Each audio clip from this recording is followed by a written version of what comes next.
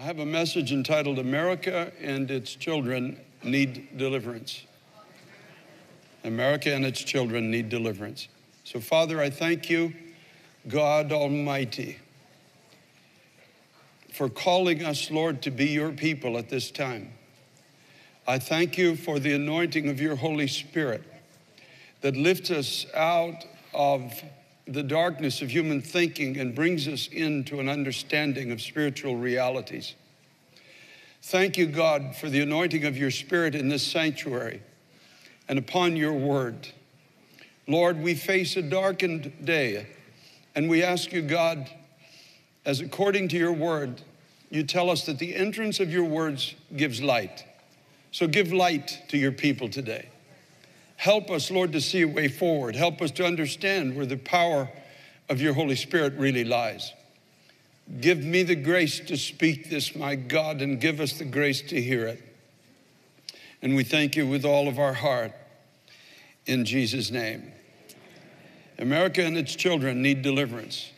We're going to be fasting this week for 3 days from solid food, not from liquid at any time, but from solid food only. Tuesday, all day, Wednesday, all day, Thursday, all day. We'll be meeting every night at 7 p.m. to pray. We're going to pray the first evening for the city here, for New York City. We're going to pray the second night for the nation and the third night for the nations. We have videos that we'll be showing. We have people that hopefully will be coming in from around the world on Skype on Thursday night. We have students from our Bible school that will be telling us about the need of their respective countries, and they'll be praying with us for their nations in their native language. So we look forward to a powerful time of prayer based on 2 Chronicles 7:14. If my people who are called by my name will humble themselves and pray. We need to pray now because America and its children need deliverance. Matthew chapter 17, beginning at verse 14. And when they had come to the multitude, a man came to him, kneeling down to him and saying, Lord, have mercy on my son, for he is an epileptic and suffers severely, for he often falls into the fire and often into the water. So I brought him to your disciples, but they could not cure him. Then Jesus answered and said, Oh, faithless and perverse generation, how long shall I be with you? How long shall I bear with you? Bring him here to me. And Jesus rebuked the demon, and it came out of him, and the child was cured from that very hour. Then the disciples came to Jesus privately and said, Why could we not cast it out? So Jesus said to them, Because of your unbelief. For assuredly I say to you, if you have faith as a mustard seed, you shall say to this mountain, move from here to there, and it will move, and nothing will be impossible for you. However, this kind does not go out except by prayer and fasting. Now, this story, above all else, shows us a picture. It's a type of what can happen to any society that casts away the true seeking of God on its forward journey. Any nation, as history has shown us, is only one generation away from becoming something that God never intended it to be. I can feel the exasperation in the heart of the Son of God as he looks at his own people who were destined by him to be a blessing and a praise in the earth. And now he looks and he sees a family captivated by darkness.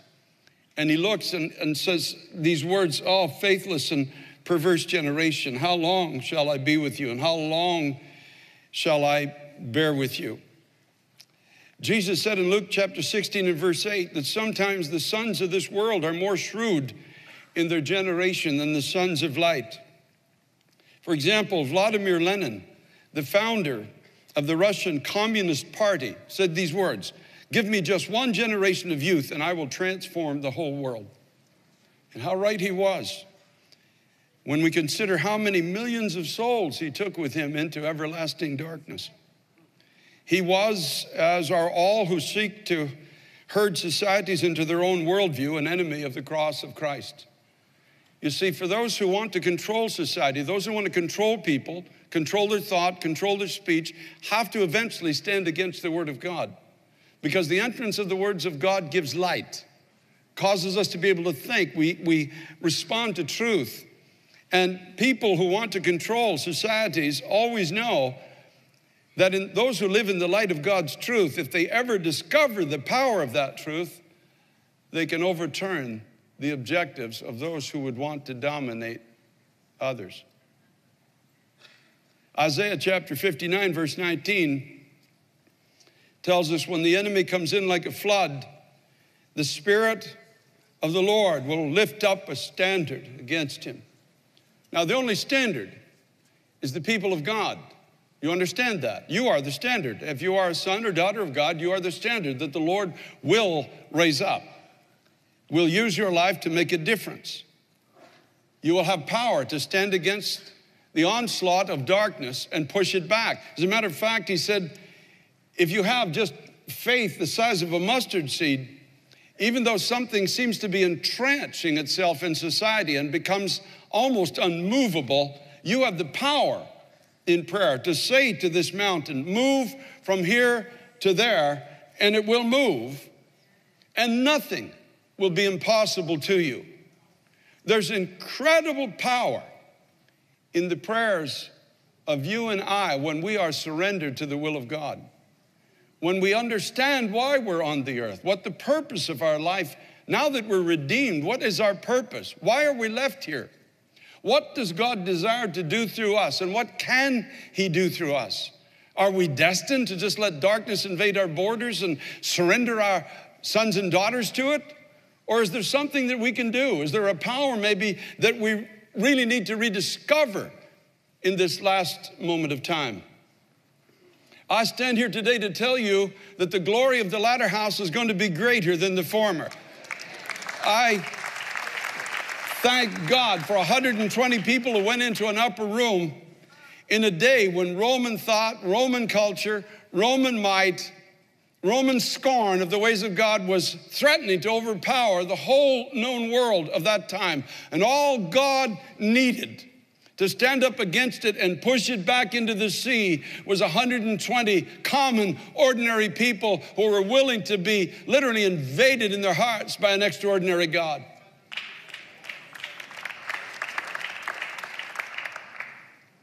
Now, this story begins with a prayer. In chapter 17 of Matthew in verse 14, it says, when they had come to the multitude, a man came to him kneeling down and began saying, now this was a prayer. It's not a prayer of faith, but it's the beginning of an awakening. It's a concern. It's a pleading. This man knew that something had gripped his next generation. His hope had been invaded by a demonic power. His future was in jeopardy. Now, the people of God of his time were only one generation away from being completely overthrown and dispersed throughout the world. I want you to understand this. They had no idea that they were hanging off a cliff, spiritually speaking. And one day, AD 70, the Roman armies were going to come in and destroy the temple and scatter for 2,000 years the people of God of that time throughout the world, the Jewish nation. They had no idea, and sometimes you and I can be unaware of the moment we're living in.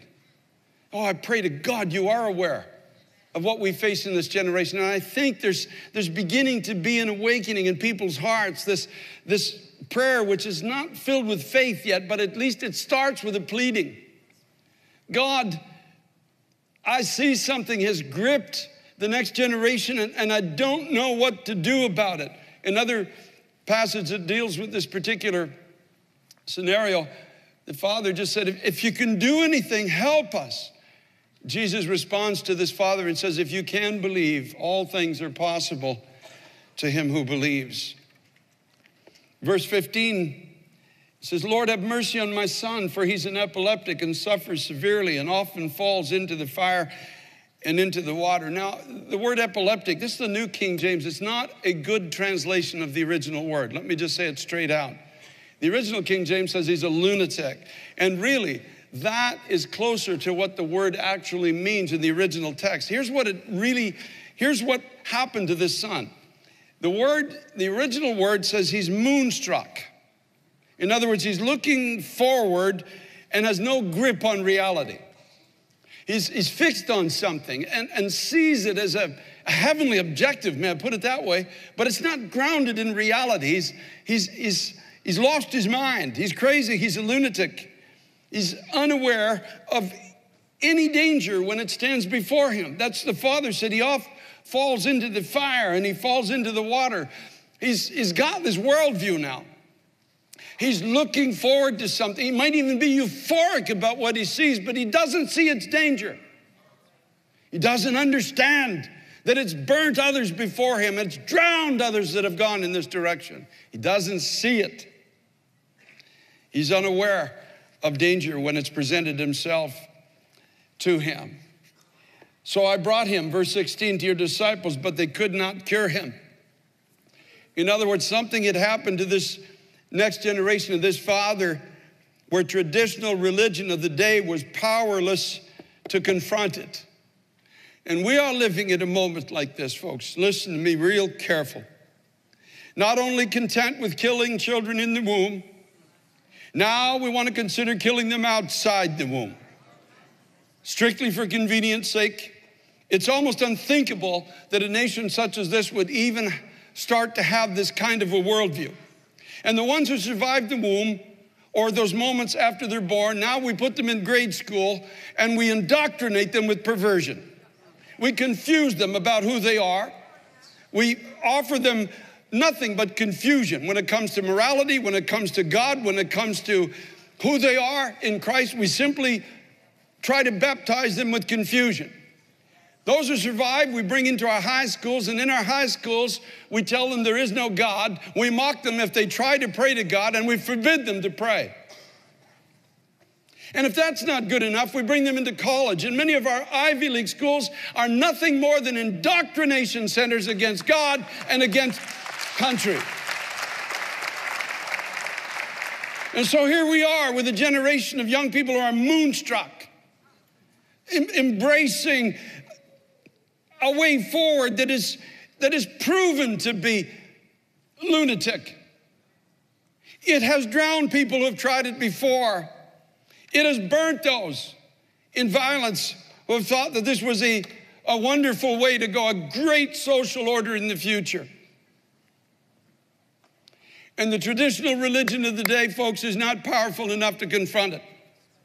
Our three little tucky sermons with rhyming words, our little concepts about God on Sunday is just a parade of lunacy in this moment.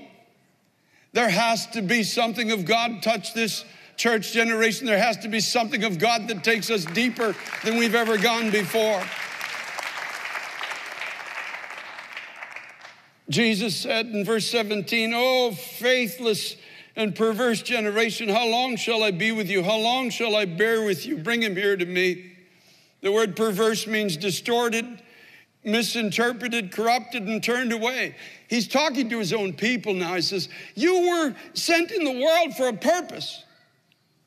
You were put here to be a declaration of the glory of God. Genesis 22, in verse 18, he said to Abraham, "In your seed all the nations of the earth shall be blessed because you have obeyed my voice." God spoke this to Abraham right after he was willing to take that which was dearest to his heart and sacrifice it to God. It was not a man who was living to preserve himself. He was a man who was living for the honor, for the glory, for the word, and for the will of God. And God gave a promise to this man, Abraham. The Bible declares him to be the father of faith. He says, "In your seed, all the nations of the earth shall be blessed because you have obeyed my voice, because you heard my words, and my words moved you to action, and that action moved you to self-sacrifice. You didn't try to craft or create a religion just for your own benefit. That's the kind of religion that was powerless in this moment that Jesus spoke about. The kind of a religion that loves titles, that loves position, that loves power. The type of religion that wants the favor of the people more than the favor of God. It has no power in any generation. God, deliver us from this kind of ministry in this generation and put men and women in the pulpit who will preach the word of God again. In your seed, all the nations of the earth shall be blessed. You, Abraham, you who are not willing to withhold from me even your dearest son, you were willing to follow where I was leading you. Oh God, help us again in this generation not to live this Christian life for ourselves. Help us to get away from this cherry-picking Christianity that goes and picks the little sweet pieces of fruit, everything that makes us feel good, that enhances our self-image. God, help us to get away from this. We have a whole generation that we're losing now. And it's time for the church to rise. It's time for the church to pray. It's time for the church to deny herself one more time. Because America and its children need deliverance. Do you understand? There has to be deliverance. We either have a spiritual awakening in this country or we go into unspeakable darkness.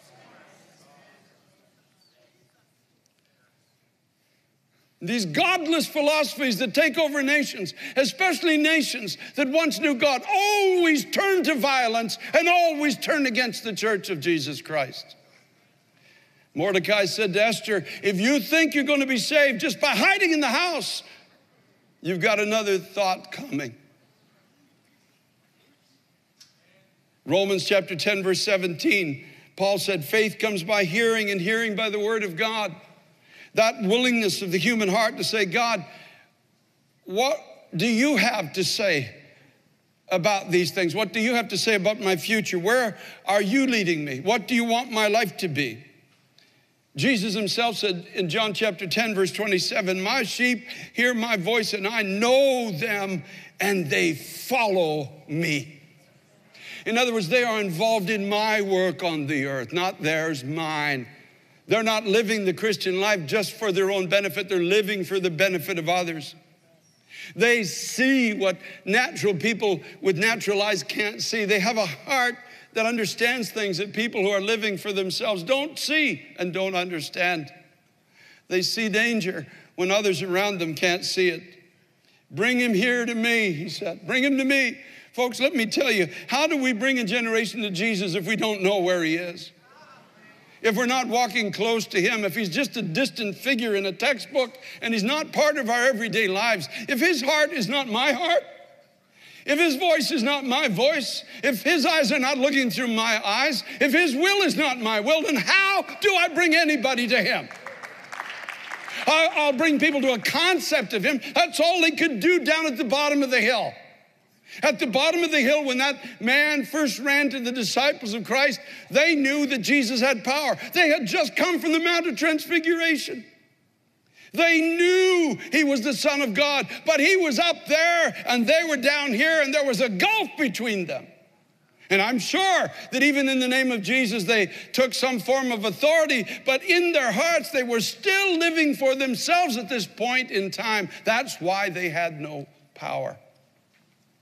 James and John were still vying for position at the throne on the right hand, on the left hand. Peter was still making boasts and promises about his loyalty that weren't true. John was still leaning on the chest of Jesus as he did at the last supper, but he was going to flee from the garden when he was needed the most. They thought they were what they were not because they weren't close to him the way they needed to be. My prayer lately has been, Jesus, draw me to you again. Let your heart become mine. Let your thoughts become my thoughts. Let your will become my will. And would you help me, Lord, not to live just to preserve myself? Would you help me, God, to fight for those that have no voice? Would you help me, Lord Jesus Christ, to stand up for those that have no defender? Would you give me the courage to say what needs to be said? I recognize in history that others have suffered for it. And sometimes we think that Christianity is just something that God gives us just so we can escape all suffering. But that's not the case historically. It's not the case in a good many parts of the world today. People are suffering for the cause of Christ. May I suggest to you that the Bible we have today was brought to us by people who died with the sword, who were put in prison, who were eaten of lions in arenas. But they brought us the word of God.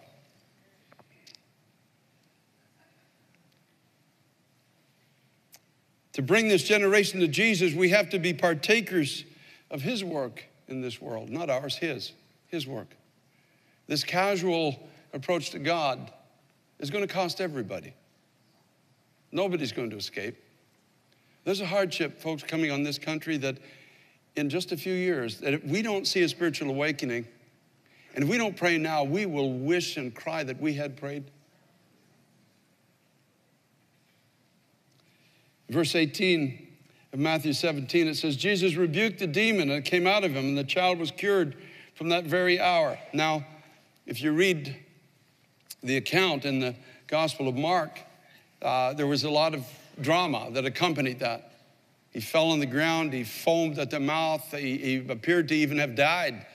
But the scripture says Jesus reached down, lifted him up by the hand and raised him. I tell you, God has the power to raise a generation from whatever kind of captivity it's come its way. God has the power to raise a generation again.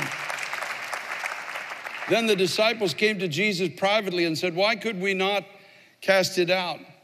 And Jesus said to them, because of your unbelief. For truly, I say to you, if you have faith as a mustard seed. You see, that faith comes from right priority. That faith comes from a life that is not gleaning the word of God just to see what it can get, but gleaning the word of God to say, God, what is your will for my life? And where's your power that I can make a difference? And Lord, would you speak through me? Would you flow through me? Would the giftings of your spirit begin to abound in my life? If you have faith as a mustard seed, you will say to this mountain, I don't even know what he was pointing to at this particular point. I don't know what mountain, but I know there seemed to be a mountain of opposition, at least, to what God had intended the people of this time to be. And he said, you can say to it, move from here to there, and it will move, and nothing will be impossible to you. Nothing. Then he finishes with an incredible statement. However, this kind that grips a generation of young people, this kind that distorts the viewpoint, this kind that does not allow people to freely think but indoctrinates them, this kind that can grip and captivate a future generation, doesn't go out but by prayer and fasting. And so we fast. And so we pray. Praise be to God.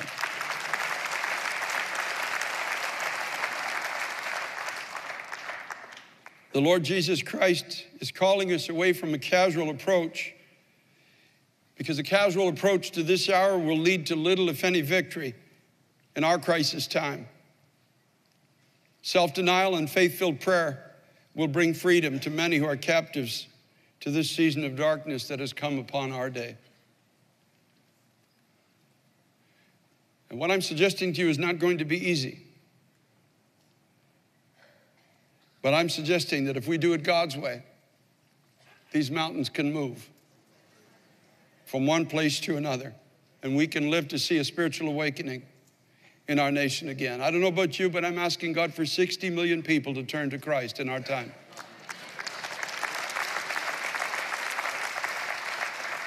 He said, nothing will be impossible for you. Nothing. 60 million is 20% of America's population. 60 million is a lot of young people who need to know there is a God, there's a heaven, a hell, there is a Savior. 60 million also includes children that will be born and will not be murdered in or outside the womb. 60 million people turn to Christ. It doesn't mean we won't be judged as a nation. Do you understand what I'm saying? I think the whole world is going to go into this horrid upheaval in the days ahead. It doesn't mean we won't be judged, but mercy triumphs over judgment. Whether or not we live or die, heaven becomes the home of those who turn to Christ forever and for eternity. So mercy does triumph over judgment. Praise be to God. I challenge you with all my heart this Tuesday, Wednesday, Thursday to put away eating for 3 days. Unless the doctor says you can't, or you're pregnant, or for some other reason, or diabetic, or whatever. But fast as much as you're able, and come and meet with us every night from 7 to 9. If you can't come here physically, come in online. These services will be streamed, and pray with us for the future of our nation, for the future of our city, for the future of this world, other nations in the world, because I'm believing God with all my heart for one last outpouring of God's Holy Spirit, one last and final outpouring before Christ comes, one last great ingathering of the lost, one last pushing away of this cloud of darkness in our society, one last season of rejoicing and dancing again in the house of God. I'm believing God for a moment where we will go out onto the street and we will dance and say, only God could have done this. Only God could have done this. I'm believing that God's going to give us the courage to go into the valley like he once gave David and fight every giant that rises up and says, you will serve us and you will serve our will, you will serve our way. I'm believing God for the power of the Holy Spirit and the weaponry of prayer, which looks foolish to those who live outside the kingdom of God. But I'm believing God one more time for a victorious church. I'm believing God one more time for all the people of God who are hiding in dens and caves and holes of the rocks to come out and begin to join this battle of prayer. I'm believing God for a mighty baptism of the Holy Spirit that will open everyone's mouth, cause us to begin to speak the name of Jesus Christ. I'm believing God for spiritual authority again in our generation, that we can stand. We can stand no matter how weak we might seem. Stand with the power of God inside of our lives and say, I speak to you, mountain, in the name of Jesus Christ, the Son of God. Move from this place to another place. I believe that with all my heart. Praise be to God. I know the world is going to be judged. You know it if you're reading the Bible. You know this whole world is going to be plunged into darkness. But I also believe that in the last days, God will pour out his Spirit on all flesh. I believe that our sons and daughters will prophesy. I believe that on servants and handmaidens, God's Holy Spirit will come. Men and women will rise up. Men will preach. Women will preach. Men will touch the powers of hell and cause them to be cast into the sea. Women will receive their dead raised to life again. I believe it with all my heart.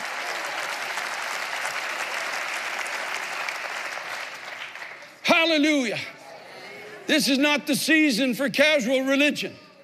Casual religion will amount to nothing.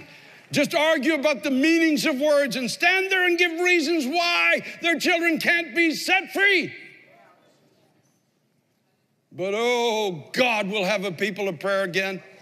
In this hour, God will have a people simple enough to believe that when we come to Christ, he gives us the gift of the Holy Spirit. And by God's Spirit within us, we have power to tread on serpents and scorpions and over all the power of the enemy, and nothing shall by any means hurt us.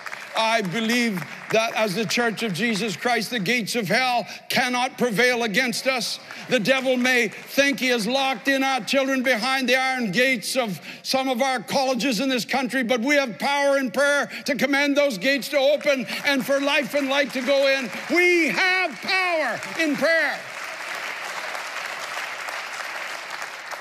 By the grace of God, you and I will not be sitting on the sidelines any longer in this or any other generation. But we're going to pray. Is it dangerous to speak this way? I suppose it might be.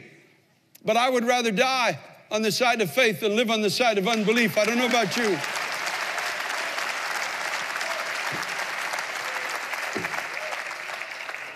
By God's grace, I'm getting that mustard seed of faith that Jesus talked about. You have faith the size of a mustard seed. I don't know how he gives it, but I know I'm going to get it. And stand and believe him. I'm not giving up this generation to darkness, and neither are you. We're going to fight, and we're going to use the weaponry God's given us. Our weapons are not carnal. They have nothing to do with this world, but they're spiritual. They're mighty in God, pulling down strongholds. bringing every thought into captivity to the obedience of Christ. It's time for the church to wake up again. It's time for the people of God to pray. It's time for us to die to ourselves and let the Holy Spirit begin to take over each of our lives. Blessed be the name of Jesus. This is where we're going. This is what we're going to be as the people of God in this last generation.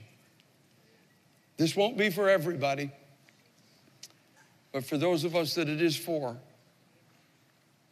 may we have the privilege of seeing 60 million people turn to Christ. So, Father, I thank you with all of my heart for this word that I know you put on my heart. I know it, God, with all my heart. I ask you in Jesus' name, God Almighty, help us as your people to begin to pray. Help us, Lord, to find our voice again in this society. Return us to spiritual authority. Give us the grace, oh God, to stand against, Lord, every power of hell that is trying to rob the next generation of your presence and your life. Father, we thank you with all of our heart this morning. In Jesus' name, amen.